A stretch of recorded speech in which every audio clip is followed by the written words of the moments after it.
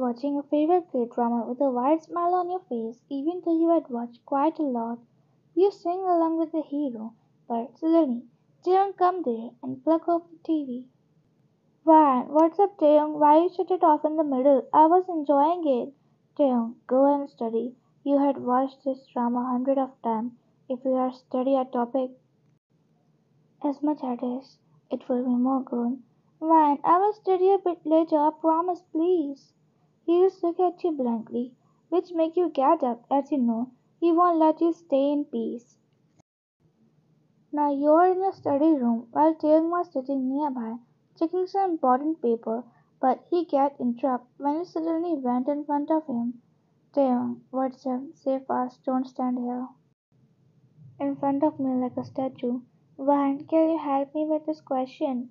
He nod and take a glimpse of the question and say, Taeyong, you can't even answer this, huh? What do you in class when I teach others?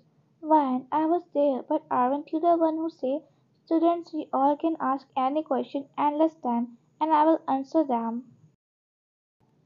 Taeyong, I didn't say that for a student like you, who don't care about studies and a couch potato. When, oh mister, don't talk about my personal matters. I now answer it, and if you don't want to, just tell me. He rolled his eyes and said the answer in one breath. Why, I'm not intelligent as you. Why can't you understand? Taeyong, go and Google it. Don't bother me. You sang, as you know, it was of no use to ask him. So you went and sit on your desk and start thinking of some weird stuff like what if suddenly light went off? And for your shock, light went off. You scream and jump on Taeyong as you are afraid of darkness. A moment later, light come back and when you open your eyes, you realize you was hanging on Taeyong like a koala. You become red as you were so close to him. Suddenly, he got up with you in his arm, making you shock. Van, what are you doing, Taeyong? I'm shy. He threw you on sofa and leaned closer to you, making you become flustered. But he moved away after taking his specs. Van, how unromantic he is. Shit. You start doing your work again, but stop when Taeyong called you. Van, what is now, Mr. Game? Damn, did you study for the tomorrow test? Van, what the hell? Tomorrow's test and you're telling me that now? Damn, be thankful I did because it's the prize test. Now start studying and stop blaming me. You hit your hand with your desk and look at the heavy book in front of you. Van, at least give me a hint of what is coming in exam. Tim, if you took my class seriously, you will know that. You sang and gave him cute bow to make him melt, but you didn't even bother to give you a stare. Soon later, Tim looked up and saw you were asleep. He sang and covered you with blanket. Then he looked at the test paper he has made. He sang and cut some questions and changed them. Next day, you wake up and find yourself on a study table, your eyes widen as you didn't study anything. You curse yourself and decide to get ready for college. Soon later, you went downstairs to cook breakfast. You went down and saw Taeyong was there. Van, what are you doing in the kitchen? Today it was my turn to cook. Taeyong, I don't like your cooking. Go and sit. Van, POV, yes, yes, I can study for a bit. That's good. You went to the living room with your book, and in it you find a bookmark on a specific page which you didn't remember on putting bookmark on. Van, I should not learn this page because bookmark is here and probably I am the one who placed it. And the thing which I think is important is never important. You remove the bookmark and laugh at your stupidity. Time skip. After breakfast, Taeyong say, Taeyong, should I drop you to college today? Why, drop me college? For real? No, it's fine. Taeyong, So, you say, I won't argue. He got up and started going toward the entrance, but stopped for a moment and threw car keys toward you, which make you catch it without any problem. Taeyong, take it. I'm going by walk.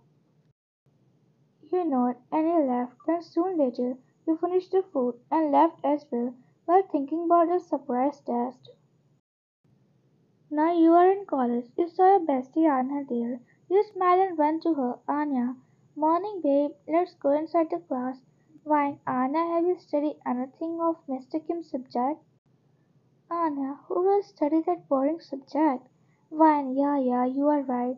You know what? Let's just go to class. She nodded, then we both walked inside the lecture room. In class, you sit silently and start studying as you can't waste any more time because you don't want to fail your husband's subject. Anna looked at you in shock as you were studying, which is not possible to her. Anya, why did someone say something to you? Tell me, I will break that personal leg. Why? No, I just feel like I should study as the exams are coming and I don't want to fail. This time, our mom will be so mad at me. Before Anya could say any further, Jane entered inside the class and announced a surprise test. Anya looked at you in disbelief, yet shocked, and said, Anya, said you know about what today's test? You betray me. Why? What? I swear I didn't know that. It must be a coincidence. Calm down. She grabbed your collar but stopped when Tim slammed the duster on his desk and said, Tim, enough of discussion. Come one by one and take your test papers. And after a few days, tomorrow, I will take the test again because today mostly students are absent. Time skip, the paper start and you pray to God and look at the paper but your jaw dropped after seeing it because there was only three answers, and left over was the same page which you skipped. You looked toward Anya, who had started her test. You wanted to cry, as you're gonna fail, which make you lose all your confidence. But still, you decided to make up things to right answer, and after the test was over, Jane collected her test paper. You head down while Anya has went to washroom. Timescape. It was lunchtime. You went and sat beside Anya, who just ignored you and left from canteen. But she think you didn't tell her purposely because you wanted to score good than her. You sighed and start eating silently, but not until your bully comes there. She is the topper of your class, but her behavior is so bad. She hates you because you never be flattery with her. Suddenly, she threw away a paper ball at you. You sang and opened, even though you know what it was going to be, and as expected, that paper said, poor, cheap, dirty dumbass. You didn't belong here to a college. Just leave this college. You throw that paper away, but things doesn't end here. You bully Mia, sit in front of you and say, Mia, how dare you to throw away the thing I gave you? Why, please stop bothering me, or I will complain to principal. Mia, sure, go ahead. You must be really stupid to go to my father to make my complaint. You clench your jaw as she is catching on your nerve, but you can't do anything because you got to school with so much struggle even after being poor in studies, and you don't want to get thrown out from here by a girl like Mia. Or you can tell Tim as you don't want a dangerous job because of you. Van, please leave me alone, Mia. Mia, nah, I won't leave you until you leave this college. She laughed and threw ketchup on her dress, but she stopped when she saw Taeyong passing by canteen corridor. Mia ran toward that way as she has crush on Taeyong. You clench your fist in jealousy as you hate her being with Taeyong, and you also give her attention because she is a good student. You step that chicken place in front of you and decide to become better than her in studies because you want him to only focus on you.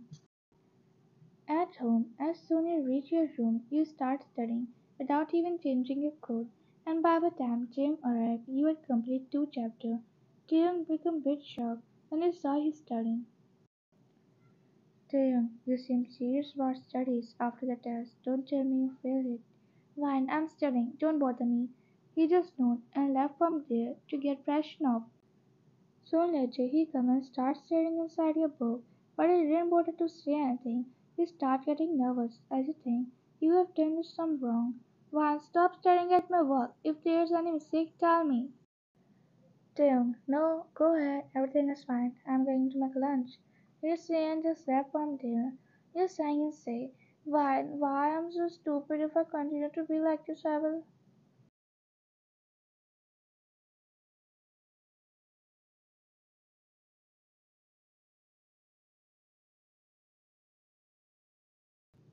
Next day, after test, you sang in relief as test went well. Suddenly, Mia come there and say, Mia, you seem happy. Did your test went well? Fine, I don't want to tell you that. You may go. Mia, why you always push me away, Vine? Am I that bad? You ignore her, but she grabs your ears, making you scream in pain. But no one stand up for you, and Anya was absent. She soon stopped as soon Taeyong entered inside the class. But he had seen this by now. He went toward his seat and screamed, Taeyong, what is happening here? Mia, what you were doing with Ryan?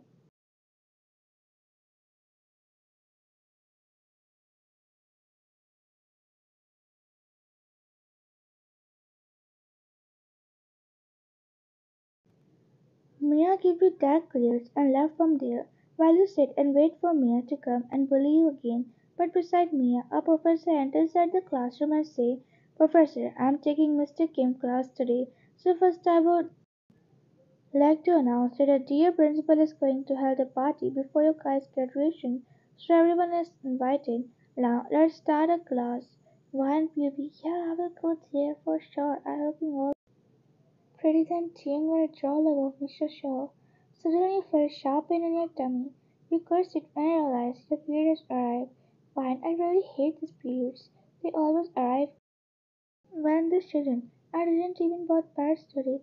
Should I ask Tim for help? He's my husband after all. You ran away from classroom and directly went to a Taeyong office in a hurry.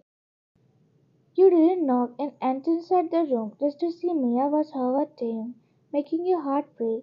You look at the other side and close the door behind you as you can't believe what you have just watched. Taeyong pushed Mia away harshly and said, Taeyong, be in your limits, Mia. I will talk to your father about this act of yours and will make sure that you will get worse punishment. He went to find you, but you had already left. You cursed as you can't leave the college in middle without writing the application. On the other side, you went to home with the tears in your eyes after what you had seen there. You get changed and lock yourself in room. Why he does that with me? It's all because of me. Fire steady and become nice in his eyes. But I shouldn't do that. Why can't I say I love him? He's so cruel. I will never talk to him ever again. You say it while crying, and without realizing, you fell asleep. After an hour, Jing entered inside his room and saw you sleeping silently. He sang and sat beside you. Then he removed the hair from your face and saw your face was covered with tears. Taeyong, I'm sorry I come late and also for hurting your feelings. I will wait for you to get up. He said and continued to stare at the sleeping figure. After some time you wake up and see Taeyong, who was on nearby couch. You get up with a pain in your abdomen. A hiss came out from your mouth, which caused Taeyong's sleep to break. Saw you awake, so he sat back and was about to open his mouth to talk, but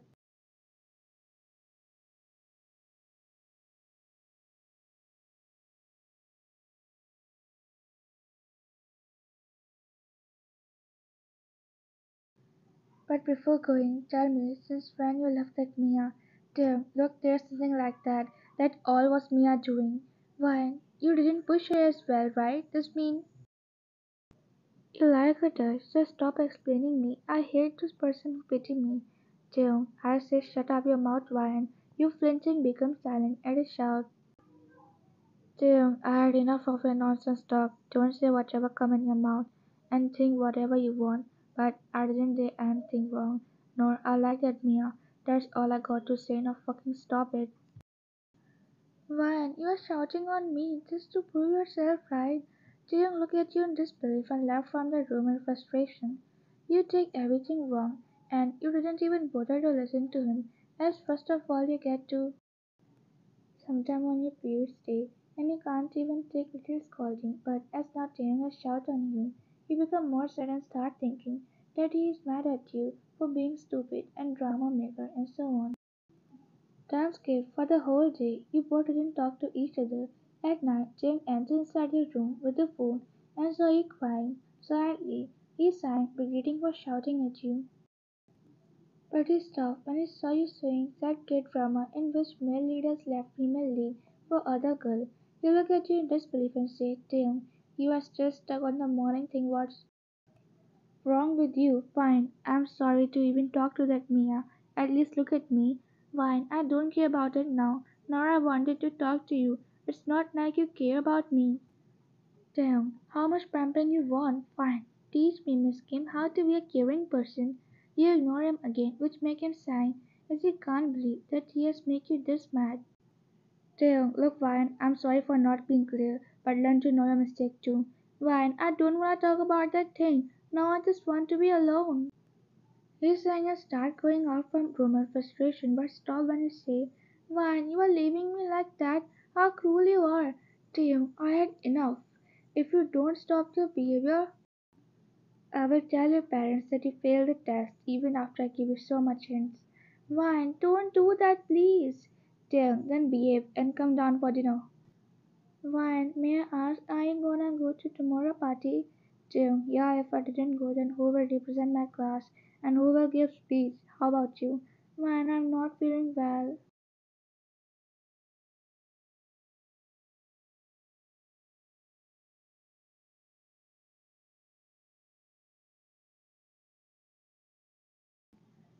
Next morning, you wake up and saw Jim was already ready to leave. Ryan, Jim, can I go along with you? Jim, but you said you were sick and can't come. Ryan, I'm coming because I trust you, not Mia, and I know an innocent man like you won't be able to handle her. Jim, she will harm you, right? Why didn't you tell me? Why, there's nothing like that. We just don't like each other. You go, I will come in bed. He nodded and left from there. Then you get up and get dressed in the best dress you can before leaving. Now you are at occasion place. You saw the setup was so beautiful and everyone was enjoying. And for your shock, the principal has set up the pool in between for the students to enjoy. After looking around further, you start finding a friend, but she was nowhere to be found. But soon you find her with Mia. She was talking with her like to your best friend. You went there. You hear them bitching you, which makes you shocked as you can't believe your own friend betray you in anger. You grab Anya's arm and say, Van, you witch, you betray me, and why is that? Mia, she don't like you because you're not worthy to be a friend. You grab her collar, but she pushes you away with a smirk on her face, which makes you fall. In pool, your eyes widen when you realize you are still on your periods. The water starts to become red in presence of everyone who was gossiping about you. Everyone was in pool. Quickly jump out. You felt a rush of embarrassment taking over you, the way everyone was staring at you. You began to cry at this moment. You wanted the ground to swallow you. No one came to help you. Tim, who was talking to senior professor, but he stopped when he saw children were gathering at a place. He went there to saw what is the problem. His eyes widened when he saw you in pool crying. He didn't hesitate to jump in the pool for you and place your face in his coat and scream, Deong, what are you all doing by standing there? Watching a show? I will keep it. Remember to give you all zeros in your assignment. Deong pick you up and get her from the pool and glare at your friend, Deong, who pushed you in the pool. Anya, sister, I don't know what are you talking about. Deong, if you don't tell me the truth, be ready to stay in college for a year more. Anya, no, no, sir, I'm telling you, it was Mia. Deong glared at Mia, who was looking down. Deong, Miss Mia, I will make sure to not let you go easily without any punishments. You see and start taking you away from there, but stop when that Mia say, Mia, then you both should be thrown out from college for being together. Anya, what are you talking about? Mia, that bitch is Mr. Kim's mistress. That's why she get good grade. Last time I see it myself. You keep crying in Taeyong's arm as this is the worst day in your life. Taeyong, this girl in my arm is my wife and I don't care about whatever you all think. He said and finally left from there while everyone continued to gossip about your both relationship.